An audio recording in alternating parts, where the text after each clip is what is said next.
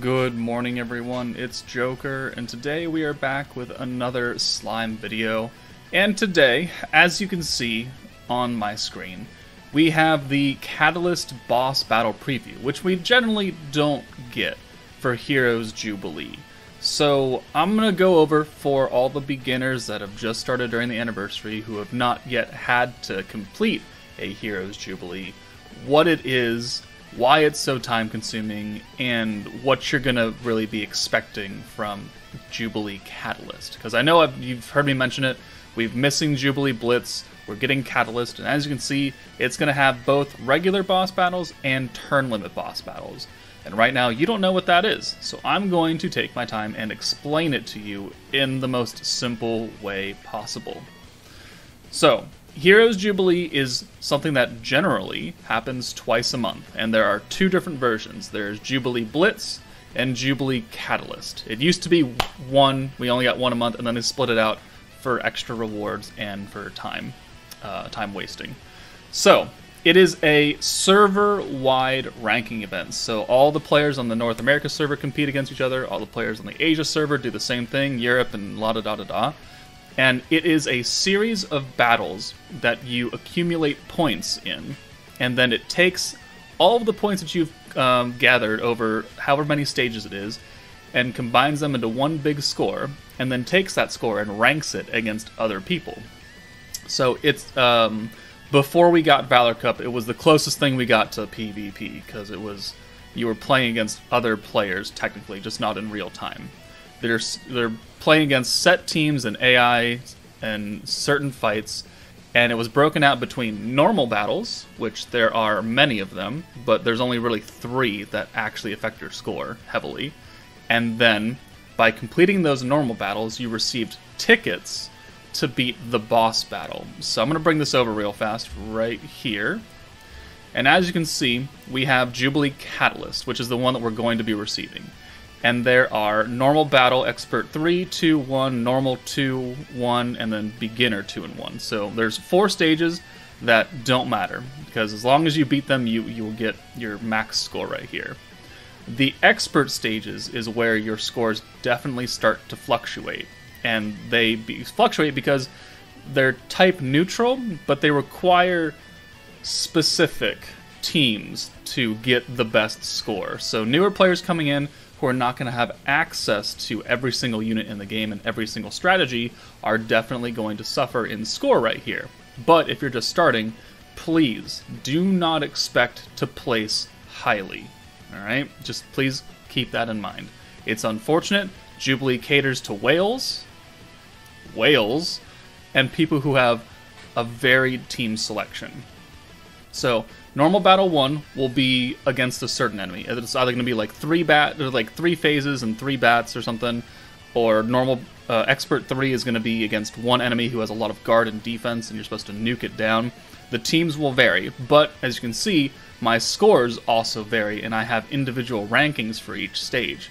So, this 39-8 was rank 13 on the NA server at the time of recording this, and then rank 9, and then you can't see my normal one, or my expert one. So, by completing these stages, you will get this score, and then that will be combined. And you will also get tickets to go play a Catalyst boss battle, which, as you can see here, this is a turn limit boss battle, which, it does say turn limit right here. So you have a 7 turn limit and a 10 turn limit, and these can vary. They won't be 7 and 10, they might be 5 and 8 or something like that. But this, for turn limit, the enemies cannot die, alright? You're just supposed to do as much damage as possible and maintain the highest amount of HP possible, and then it will calculate your score from that. So there's going to be a score counter on the left-hand side, and then you have 7 turns to do as much damage as possible while keeping everyone alive and topped up with HP, and that will give you the best score. And then there's the normal Jubilee, regular boss battle, which is going to look like this. So boss battle 1, 2, 3, and 4. And this was against Octagram Daggerel, and the objective here was to kill him with big, big damage, alright? The normal boss battles, don't have a hard turn limit, like, because the turn limit, after 10 turns, the fight's over. You're done. You can't do anything else. But for the normal boss battle, there is a turn where you will get maximum points for your turn limit, and then if you go past that, then it starts deducting points from your score, but you can still continue the fight. But in, let's say, I think this was like 8 turns or something, on turn 8, you needed to have him as low HP as possible, and you need to have your nuker fully buffed, like ready to go. So here, if this was turn 8, you would need to have full stacks of Veldora, Milim, full stacks of Valentine, Shinsha, Rimuru. You'd need all those buffs, and he'd need to have, like, red HP, like, so you couldn't see it. And that is what will get you a high score. If you try and nuke him when he has a full HP bar, you're not going to get that much damage, because it calculates how much extra damage you do past his health bar for your score. So, that's how Jubilee boss battles work. And the fact that we're going to get both regular and turn limit is going to make me think that it's going to look like this image right here. Let me zoom in. So it's going to look like this. So this was the Jubilee for the half anniversary Catalyst.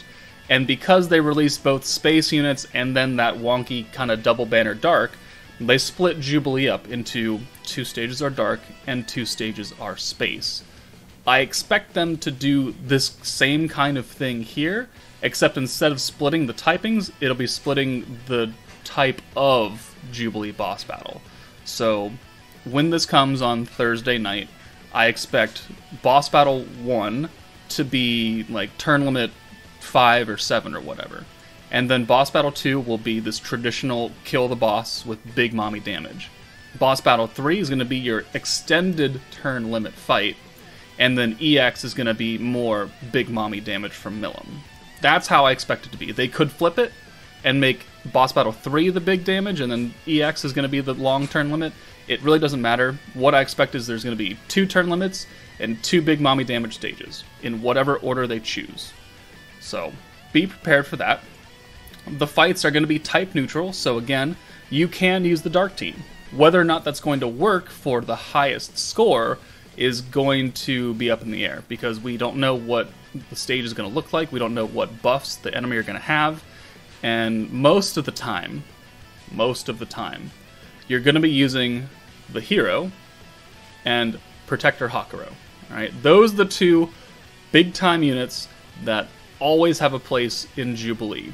There are other teams you can use, and the Big Sweaty Tryhard, the Whales, they do find other teams. However, for the general public, Hakuro and Hero are going to be your mainliners, alright?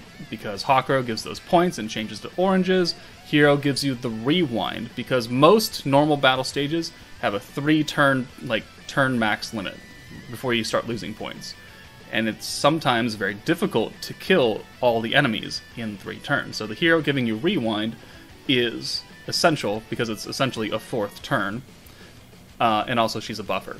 So you also receive milestone rewards for clearing the normal battles. They're not great. They are actually pretty ass rewards. But at the end of Jubilee, which takes about a week, so this will start on what, the 17th for me, technically the 18th in UTC time. That will go for a week until the 24th, which is the start of the next meta, the movie meta. So we have a week. I do 2 videos for Jubilee. I do one that only focuses on normal battles and shows a few teams per each Expert 1, 2, and 3 stage.